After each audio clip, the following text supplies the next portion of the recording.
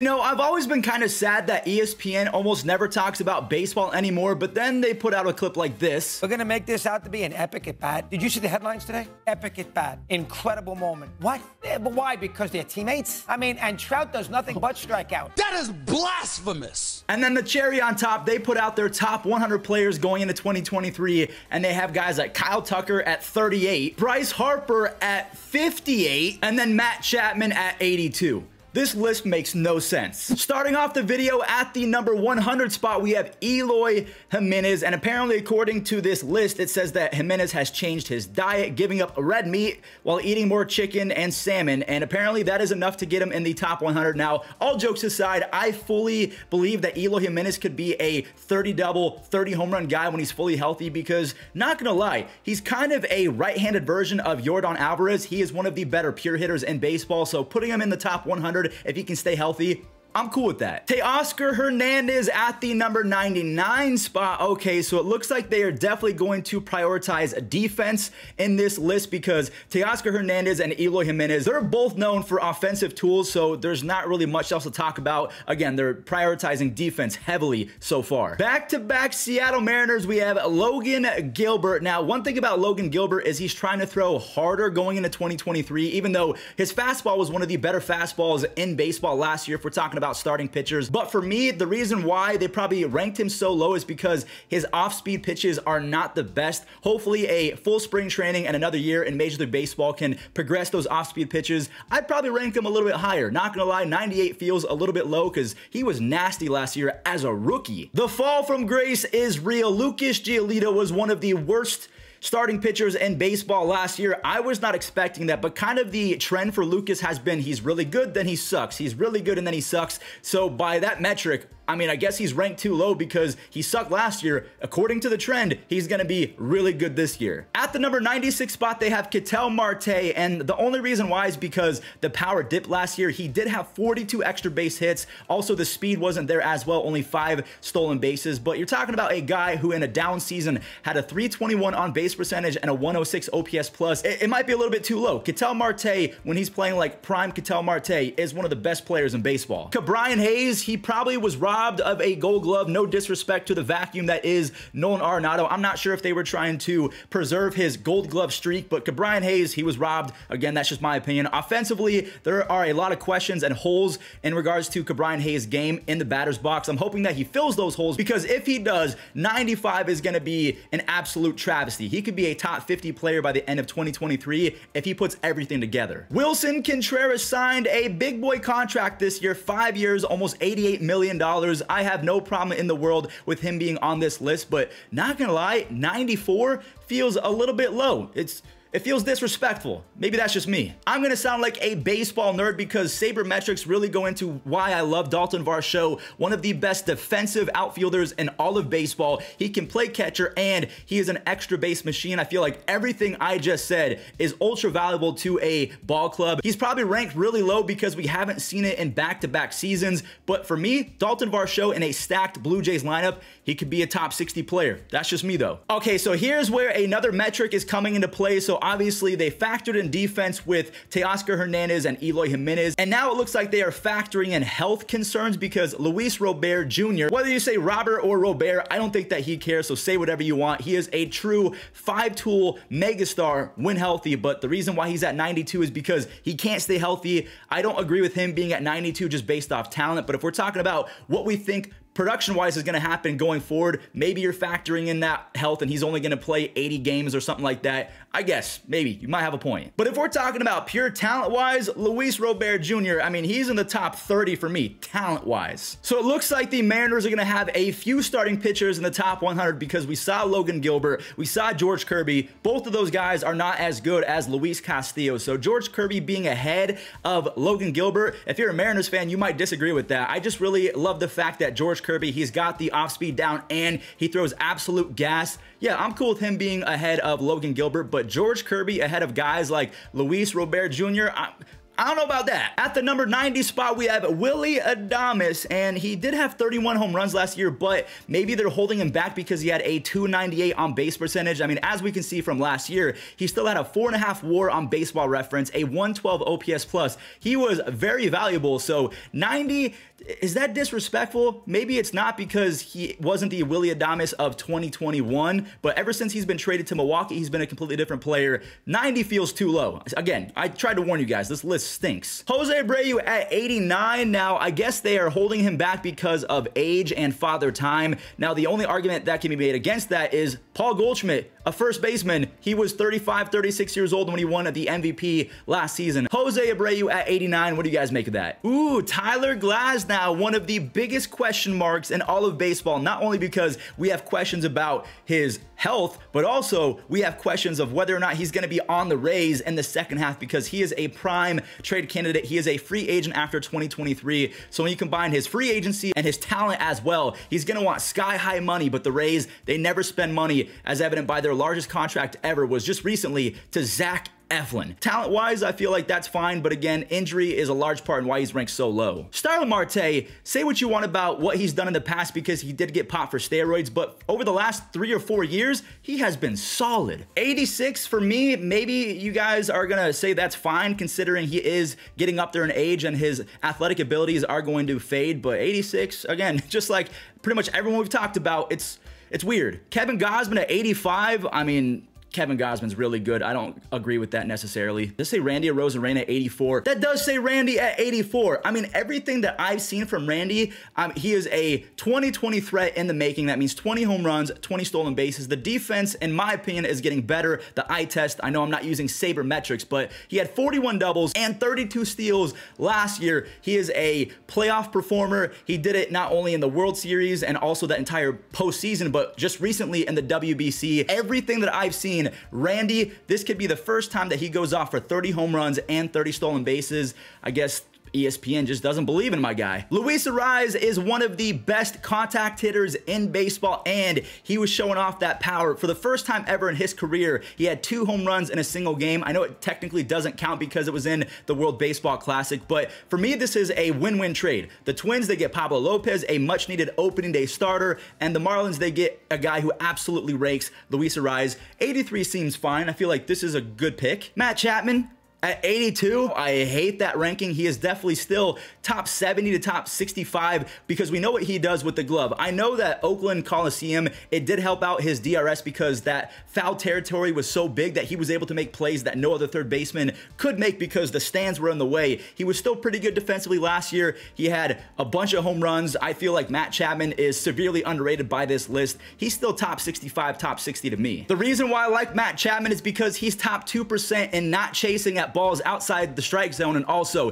he's top 3% in hard hit percentage. He's top 7% in average exit velocity. Everything is screaming for Matt Chapman to have his best season in 2023. Kyle Schwarber at 81. Now, in the past, I have kind of criticized Kyle Schwarber for being a one-tool player because he's not very good at anything aside from hitting baseballs a very, very long way, and he's probably the best aside from Pete Alonso and Aaron Judge. At least that's my opinion. Kyle Schwarber in MLB's list, they had him in the top 50, but ESPN has him at 81. I feel like he's probably in the middle of that, in the top 60. I don't have him at 81. I don't have him in the top 40. But yeah, this is just ESPN being ESPN. Yeah. Yu Darvish at 80. I guess Padres fans would probably push back on this, and also the general management of the Padres would probably push back considering he got a 6-year, $108 million extension. I mean, I don't have a problem putting Yu at 80 because he's so hit or miss for me. He's nasty, but he has a blow-up start every so often, and he's just not very reliable. How dare you disrespect Steven Kwan? Now, he's kind of the opposite of Kyle Schwarber. We know that Kyle Schwarber, he's not going to do that great with the glove, but he's going to hit prodigious home runs. Steven Kwan, the exact opposite. He is a gold glover in the outfielder. He's going to get on base at a high clip and just hit single after singles, maybe a few triples in there with some doubles. The home run pop, definitely not there, and people are expecting him to regress. However, the getting on base, that is a real on-field ability. Joe Musgrove just ahead of Stephen Kwan.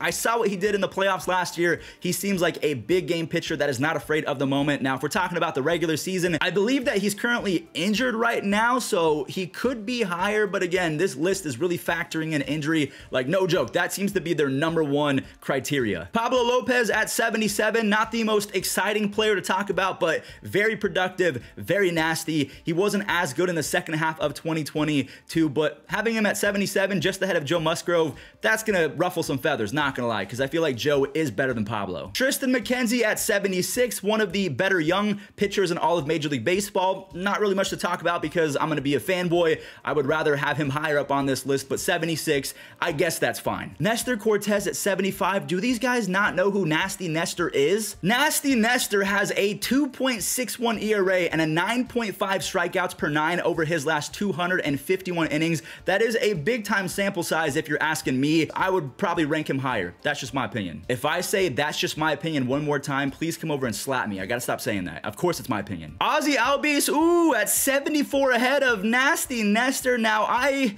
believe that Ozzy Albies could be a guy that could get back in that 30-30 club conversation. I know that he's not gonna be on base a lot because he strikes out a lot and doesn't take walks, but apparently his goal is to go 40-40. That is not 40 singles and 40 walks. That is 40 home runs and 40 stolen bases. Some lofty goals for Ozzy Albies. I don't think that he's better than Nasty Nestor. Corbin Carroll? He's played, what, 13 seconds in the big leagues now? I understand that Corbin is one of the most talented young outfielders with the sneaky pop, the Gold Glove defense, at least it's in the works. He also has that insane sprint speed. Corbin Carroll is going to be good. Just ranking him ahead of guys that we've already talked about, they have a lot of faith in him.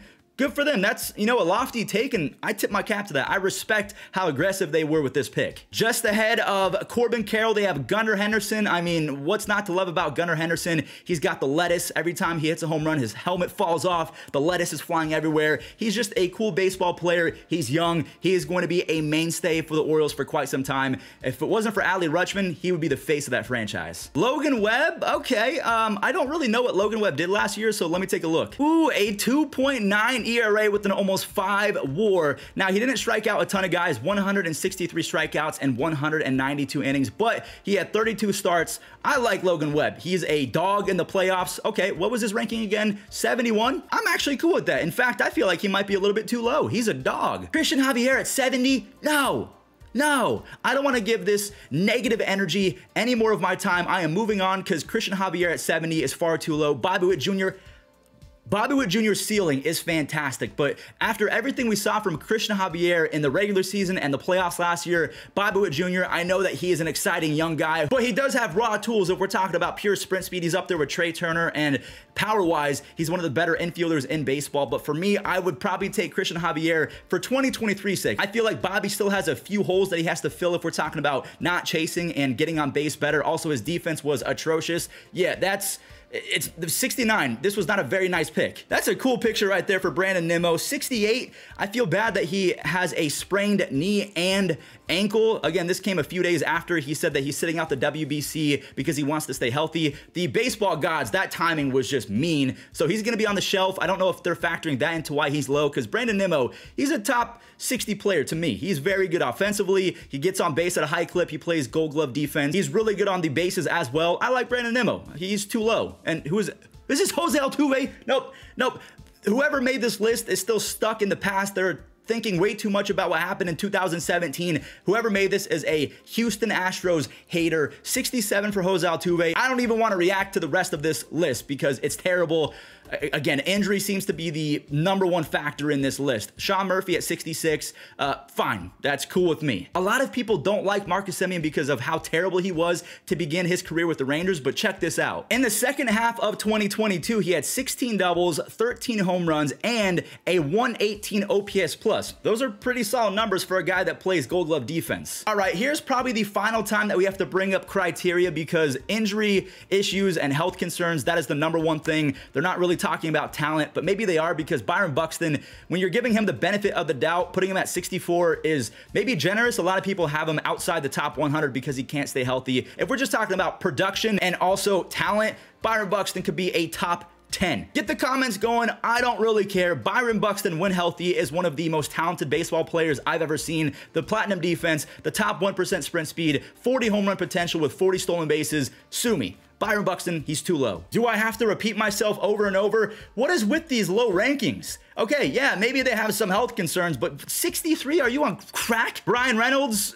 dude, can I just like go quickly through this list because this is getting bad. Tim Anderson at 61. A lot of people think that he's slightly overrated because the slugging isn't really there. But after what I saw in the World Baseball Classic, Tim Anderson, he is just so much fun to watch. And it really seems like his #1 passion in life is baseball. Like he loves baseball. He wants to get better and better. I could see Timmy going for 40 doubles and hitting 315 this year. He's good. Ooh, they have the cover boy ahead of Jazz Chisholm Jr. Let me try and make a case for putting Jazz in the top 60 because I actually agree with this. But Fuzzy, he's only had a cup of coffee in the big leagues. Well, let me tell you what he did in 60 games in 2022. He made the All-Star team. He was on pace to have a 30-30 season in 60 games, 14 home runs, 12 stolen bases. He had a 330 on base percentage with a 140 OPS plus. Yeah, say what you want about Jazz Chisholm and his cup of coffee, the fact that he hasn't proved anything. The dude can straight up play baseball at an elite level. Emmanuel Clase, I am happy to say that he is in the top 60. Fully agree with that. As a Guardians fan, you can pretty much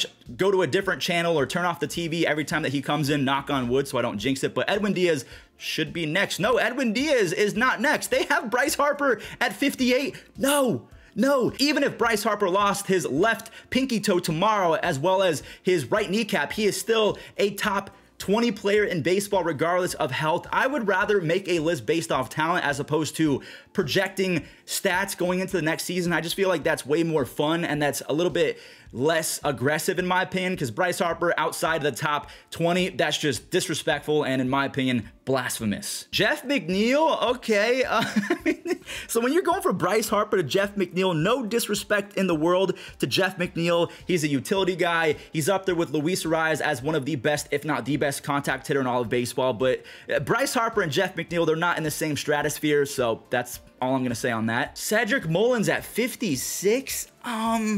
This is pretty aggressive. This is very aggressive, in fact. Brandon Woodruff at 55. As much as I like him, the fact that I thought injuries were going to be a big part in this and the Clayton Kershaw being so low, I feel like Clayton Kershaw and Brandon Woodruff, they're kind of in the same conversation. Brandon does throw harder, but they're both nasty. 55 is cool, but that means Clayton Kershaw's ranked way too low. Who's next? Dansby Swanson. I don't know. A lot of people hate this guy. He does have great hair. That's not a metric. Hair or X grit, anything like that. But if there was, he'd probably be leading baseball in those two categories. Dansby Swanson at 54. I mean, he was amazing last year. I'm cool with that. In fact, he might be a little bit too low based off last year. Matt Olson at 53. All I'm going to say is look at his spring training stats. I don't care that it's spring training. Matt Olson without the shift, when you factor in his Gold Glove defense, he's going to be a 40 home run guy. He might win a Gold Glove. And that's not even me being dramatic. Matt Olson, he's that talented.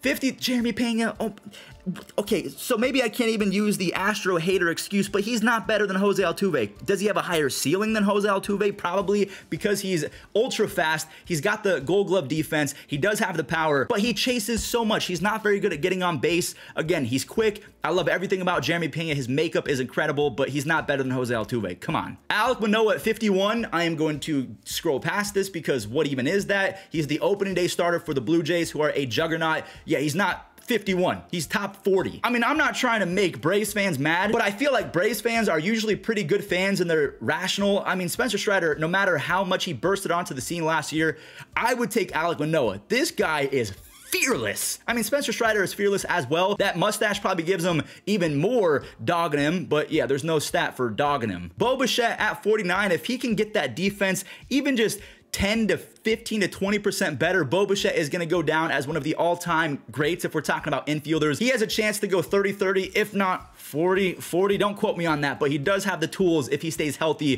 for 160 games. Andres Gimenez, okay, I'm going to sound like a hater right now because I am a Guardians fan, but what I saw from Andres last year, it was still pretty good, but his on-base percentage was severely boosted by him getting hit at a pretty frequent level. So he gets on base because he gets hit a lot. The defense is insane along with the sprint speed, but with the stick, it was inflated. I'm just going to throw that out there. I expect regression from Andres. He's really good, but I'd still take Bo Bichette over Andres. Will Smith, because he doesn't say a lot of words out loud, he's kind of like the Paul Goldschmidt of catchers, in my opinion, someone that just shows up every single day. He does his job. He is severely underrated still, even though he plays for the Dodgers. He's clutch. He's a good guy, but putting him in the top 50, thumbs up from me. Julio Urias at 46. I mean, again, I know that stuff happened off the field. I don't know exactly what happened off the field because there are conflicting stories, but Julio has been so productive, so elite. Yes, I'm going to give him the elite tag over the last few seasons. I'd put him in my top 40. Zach Gallen, the most underrated pitcher in baseball. Check this out. Last year, he had a 2.54 ERA with 192 strikeouts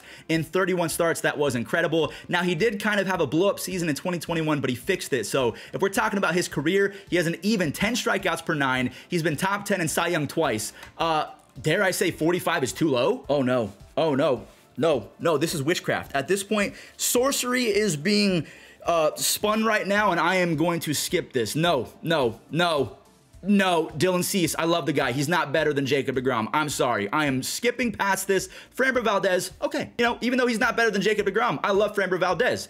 42 is cool with me. Michael Harris is very talented. Would I take him over Framber Valdez right now? Everything that I've seen from Framber just screams that he's going to get better and better. He's the new ace for the Astros. I love watching Framber Valdez pitch. I feel like he's just a tiny bit more valuable going into 2023 because I'm going to sound like a boomer because I kind of want to see Michael Harris do it again. He did have a slight chase issue, so maybe getting on base is going to be more of an issue once Major League Baseball figures out his weaknesses. But everything that I've seen, he's a 5-tool superstar in the making. Love him at 41, actually. That's not bad. I would just put Framber ahead of him. So maybe I'd flip-flop him. Corey Seager at 40. I mean, by the end of this season, without the shift, he could be back in the top 30 easily. So 40, I guess that makes sense considering everything that we've seen, but Alex Bregman at 39, what do we make of that? I mean, honestly, my gut reaction is that's too low. And then obviously we know his teammate. What are we doing, ESPN? Did Mad Dog Russo make this list? Kyle Tucker at 38. What more could you ask for a guy that hits 30 home runs, steals 20 bases, plays Gold Glove defense? He's clutch. No, let's move on because Luis Castillo is really good. He's not better than Kyle Tucker. I'm sorry. Luis, one of the best starting pitchers, nasty. He's got that changeup. If I'm talking about the best changeup of my lifetime, him and Ricky Romero, they're in that conversation, but he's not better than Kyle Tucker. Shane McClanahan, hold on. I feel like I need to educate people who are brand new to baseball how good Shane McClanahan is. He had 194 strikeouts and 165 innings basically with a 2.54 ERA. He's basically a smaller version of Randy Johnson. Like if you put Randy Johnson in the dryer machine and forgot about it and left it on too long and he shrunk, he would be Shane McClanahan. Adley Rutschman at 35. So even though he is a young buck, I mean, obviously, Adley Rutschman is one of the most talented prospects we've ever seen. He's a catcher that gets on base at a 360 clip. That's nuts. He had 13 home runs in 113 games with an almost 5.5 baseball reference WAR. The pitching got better once he was called up. The team got better. I mean, he's a true leader. Carlos Rodon is almost 40 spots ahead of his teammate Nasty Nestor. I don't think that 40 spots separate Carlos Rodon and Nestor Cortez. Now, do I believe Carlos Rodon is incredible? Absolutely. He deserved every penny of that deal. I just feel like him and Nasty Nestor are kind of the same, aside from the velocity. Carlos Rodon can throw 100 in the 7th inning and not really think twice about it. Zach Wheeler at 33, that means that Aaron Nola has to be somewhere. Max Fried at 32. He is very good still. I feel like a lot of people don't talk about him enough. Wander Franco at 31. Wait, is Aaron Nola going to be on this list? So Shane Bieber, I'm going to sound like a hater. Again, a Guardians fan talking crap about the Guardians. I would take Zach Wheeler just ahead of Shane Bieber because I like the stuff of Zach Wheeler in terms of just the velocity. He has that crazy off-speed stuff as well. Shane Bieber's curveball is fantastic. I hope that his velocity gets a little bit better this year. Wander Franco sandwiched in between a bunch of pitchers. I'd move Wander down just a little bit. I would take Zach Wheeler ahead of him just because even though I love Wander's potential, I gotta see more. I do. Pete Alonso at 29. I have no gripes about that. One of the best power hitters of my lifetime. I'm cool with that. Xander Bogaerts at 28. That's a little bit too low. Xander Bogaerts was one of the best players in baseball last year, regardless of position. A little bit too low, in my opinion. Max Scherzer at 27. What? Aaron Nola ahead of Max Scherzer? I am not trying to sound like a Phillies hater by, you know, kind of clowning on Kyle Schwarber or Aaron Nola. Aaron Nola at 26, I'd probably move him outside of the top 30 because for me, I still feel like Max Scherzer is better than Aaron Nola. So that's just my thought process right there. Fernando Tatis at 25. I mean, when he was healthy and not, you know, taking supplements or having a balanced breakfast, if you want to call it that, because technically he did pass every single steroid test while playing. So again, on paper, technically all of his stats are considered clean. But yeah, Fernando Tatis is going to be back in the top 10 by the end of 2023. Bet on it. Carlos Correa inside the top 25. Absolutely cool with that. I feel like the reason why we're going through the top 50 a little bit quicker is because these make a little bit more sense. 60 to 100 was super confusing, but yeah, I have no issue with Corbin Burnes being 23. Corbin Burnes, his second half was a little bit rocky to say the least, and that's why the Brewers did not give him a lot of money in arbitration. He came out, he was not happy. Corbin Burnes is nasty. I would put him in the top 20, maybe even top 15, so he's a little bit too low. Justin Verlander at 22, too low. JT Realmuto at 21. I'm cool with that. JT, very valuable player. He might be the most athletic catcher we have ever seen. So Rafael Devers at 20. That second half, it was worrisome, but I have no qualms about him being in the top 20. Rafi absolutely rakes, and I'm happy that he got his money. 10 years, $313 million. Good for him. Garrett Cole at 19. Nope, he is not better than Corbin Burnes. I'm sorry, I don't remember. Corbin Burnes was at 23. Garrett Cole, I would still take Corbin ahead of him. We have Austin Riley making a push for the top 15. Just barely misses. Because Austin Riley isn't very vocal, he kind of just does his job and goes home. You might not know that he has back-to-back 30 double seasons with 30 home runs. He has back-to-back seasons with a 135 plus OPS. I mean, last year it was 142. He's been top 7 in MVP 2 consecutive years. This guy is a Hall of Famer in the making. Knock on wood. He legitimately looks like Mike Schmidt. I mean, Nolan Arenado is the modern Mike Schmidt because of the defense, but offensively, you guys know what I'm trying to say. Francisco Lindor at 17. No issue with him being in the top 20. I'm cool with that. Vladimir Guerrero Jr. because of his improved defense. Now, I think that he did regress from last year's rankings. I think he was maybe in the top 10 because he was a monster when he was competing with Ohtani for that MVP. His defense is better. He deletes baseballs when he makes contact. I'm cool with this one. Yordan at 15. Nope. Nope, not gonna give that any more of my energy. I am skipping that because he is not 15th. Ronald being outside of the top 10. Talent-wise, he's up there with Fernando Tatis Jr., Mike Trout, Shohei Ohtani, Aaron Judge. So if we're talking about talent, too low, but because he's coming back from that ACL, he didn't look his best self when he came back, but he was still very good in my opinion. Defensively, now that he's gonna be, you know, a little bit healthier, I feel like his defense is gonna pick up. J-Ram at 13. Again, I am skipping that because Paul Goldschmidt outside the top 10. What is this list? Sandy, I love him. The NL Cy Young winner, he was unanimous. He's not better than Paul Goldschmidt or Jose Ramirez. Nolan Arenado at 10. Okay. Mookie Betts at 9. He is not the 9th best player in baseball. He's definitely still top 5 or 6. They have Trey Turner ahead of him. I'm not going to argue with that because of what I've seen in spring training and in the WBC. Julio, whoa.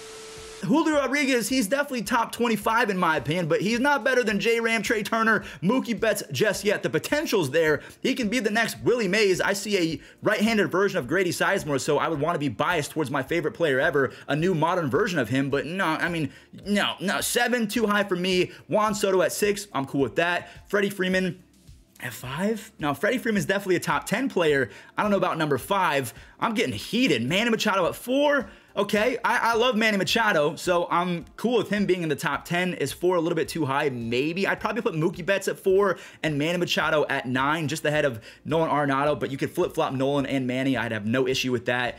Aaron Judge at 3.